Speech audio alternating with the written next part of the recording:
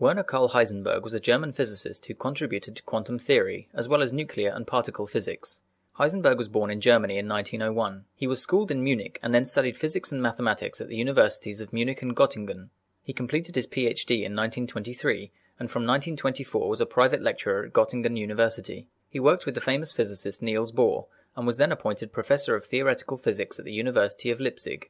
He embarked on a lecture tour to the United States, Japan, and India in 1929, and he submitted 3 papers on his proton-neutron model of the nucleus of an atom. He was awarded the 1932 Nobel Prize for Physics for this work. In 1933, Adolf Hitler came to power in Germany, and Heisenberg was attacked in the press for his Jewish heritage. Despite this, he was made director of the Kaiser Wilhelm Institute for Physics in Berlin, later renamed the Max Planck Institute for Physics.